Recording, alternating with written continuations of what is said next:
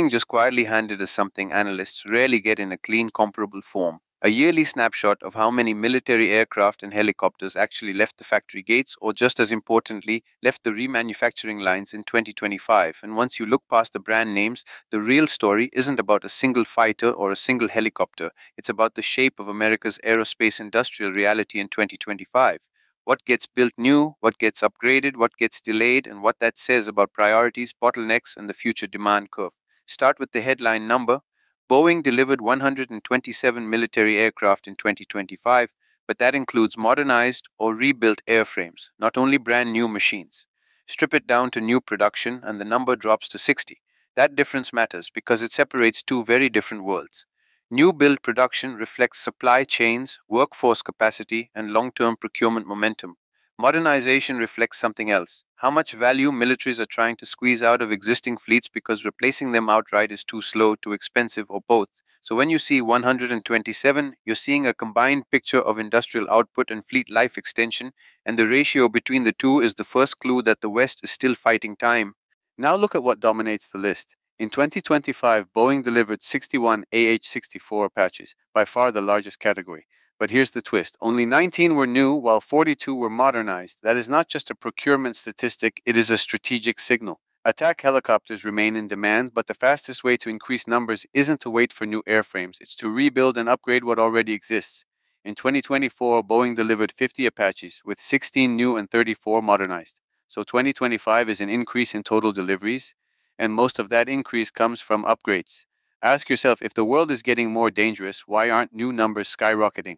Because new is the hardest thing to scale quickly. Modernization is the pressure valve that lets militaries claim capability growth without waiting a decade. And it raises an uncomfortable but necessary question: are we measuring industrial strength, or are we measuring industrial improvisation? If a large share of your deliveries are rebuilt aircraft, that can be smart, especially when the platform is mature, the upgrade path is clear, and the mission set is urgent. But it also hints at a system where demand is outpacing the ability to expand clean sheet production. Next, the heavy lift workhorse, the CH-47 Chinook.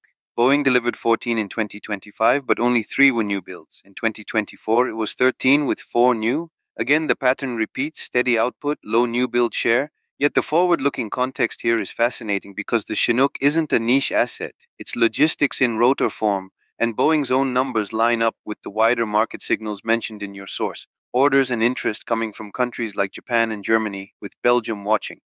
That suggests an important dynamic. Even when armies modernize for high-end conflict, they still buy unsexy lift capacity because wars don't run on hype. They run on fuel, ammunition, spare parts, and the ability to move people and equipment under pressure. If you're seeing Chinook demand persist, you're seeing militaries admitting that mass and mobility still matter. Then we get to fighters, and here the contrast is sharp. Boeing delivered 9 F-15s in 2025, down from 14 in 2024. On paper, that looks like a slowdown.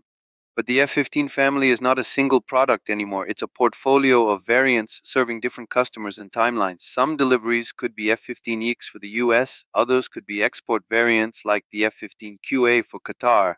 And that matters because the F-15 line has become a kind of industrial bridge, a proven platform kept alive to fill capability gaps, sustain workforce skills, and offer a lower risk option for customers who want heavy payload and range without stepping fully into the F-35 ecosystem. So the question becomes, is this dip a one-year fluctuation tied to contract schedules, or is it a sign that the fighter market is tightening around fewer programs? The answer won't come from one year, but the direction is worth tracking. Carrier aviation tells a different story. Boeing delivered 14 FA-18 Super Hornets in 2025, up from 11 in 2024. That's not a dramatic surge, but it's meaningful because the Super Hornet sits at a crossroads. The US Navy is balancing readiness, modernization, and the long runway toward next-generation air combat. Meanwhile, export customers like Kuwait are still in the queue. So steady Super Hornet deliveries suggest the Navy is still buying time, keeping decks filled with a known quantity while the future remains expensive, complex, and not fully defined. In defense procurement, time is often the most valuable commodity, and platforms like the Super Hornet are how you purchase it. And then there's KC-46, the flying reminder that delivered does not always mean problem-free. Boeing delivered 14 KC-46 tankers in 2025 compared to 13 in 2024, even as the program continues to be associated with major technical and quality challenges and has reportedly generated more than $7 billion in losses for Boeing. This is what a strategic program looks like when it's too important to fail, but too troubled to celebrate. Tankers are not glamorous, but they are the invisible architecture of air power. Without them, range shrinks, sortie rates drop, and your global force becomes regional. So KC-46 deliveries continuing at a steady pace tells you something about U.S. priorities. The Air Force needs the aircraft even if the program is painful, and it tells you something about industrial discipline. When problems persist for years, they don't just cost money, they erode confidence, they consume management bandwidth, and they can crowd out innovation elsewhere. In contrast, the P-8 Poseidon is the quiet winner category. Boeing delivered 6 P-8s in 2025, up from 4 in 2024. That's a small number, but it sits in a strategically decisive niche: maritime patrol and anti-submarine warfare. In a world where submarines remain one of the most survivable and therefore most destabilizing assets, the ability to find them, track them, and hold them at risk is priceless. And your source points out a brutal market reality. The P-8 has no real competitor in its class right now, so it remains the default choice for NATO countries, even being considered by Denmark. That's not merely a Boeing success, it's a sign of a consolidated market where a single mature platform becomes the alliance standard because developing alternatives would take too long. Finally, there's the MH-139 Grey Wolf 9 delivered in 2025, up from 6 in 2024.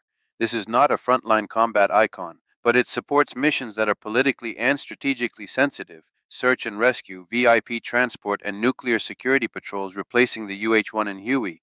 And that last mission is the key. Nuclear forces are the ultimate always-on requirement. You don't delay their support fleet because your budget is tight or your procurement system is tired. If MH-139 numbers are climbing, that suggests the US is steadily modernizing the enabling layer around its nuclear enterprise, an area where good enough is never good enough. Now, the most telling absence: the T-7A trainer.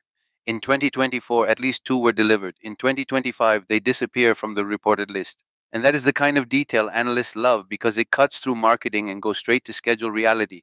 Training pipelines are the foundation of air power. If your trainer program slips, the effect is delayed but ruthless: fewer pilots, longer training times, and less readiness down the road. The source notes that the first official T-7A was handed to U.S. Training Command at the beginning of 2026. That implies 2025 was not the year of steady ramp up. It was another year where the program's turbulence showed up as an industrial gap in the numbers. Put all of this together, and one theme stands out. Boeing's 2025 military deliveries are less about revolutionary new fleets and more about sustaining, upgrading, and incrementally expanding what already exists. Apaches and Chinooks are dominated by modernization. Fighters and naval aircraft move in modest year-to-year steps. Tankers deliver steadily despite pain. Poseidon grows in a niche with no alternative. A critical trainer vanishes for a year, then reappears in early 2026. This is what a defense industrial base looks like when it's under pressure to do more, but not always able to do it faster. So the real question isn't how many aircraft did Boeing deliver. The real question is, what kind of future do these numbers predict? A future where modernization becomes the default method of growth because new production is too slow. A future where a handful of legacy platforms carry the burden longer than planned because next generation programs are late or expensive. Or a future where steady deliveries, even without dramatic surges, are enough to keep pace with rising threats. And one more nuance from your source matters. This is not necessarily the final fully locked report, and the final quarterly reporting could still adjust numbers, but if it follows the pattern of 2024, changes may be minimal, which means this snapshot is still highly useful, not as a headline, but as a baseline. Because the moment you can compare year over year, you can start asking the only question that matters in defense production: not what was promised, but what was actually delivered.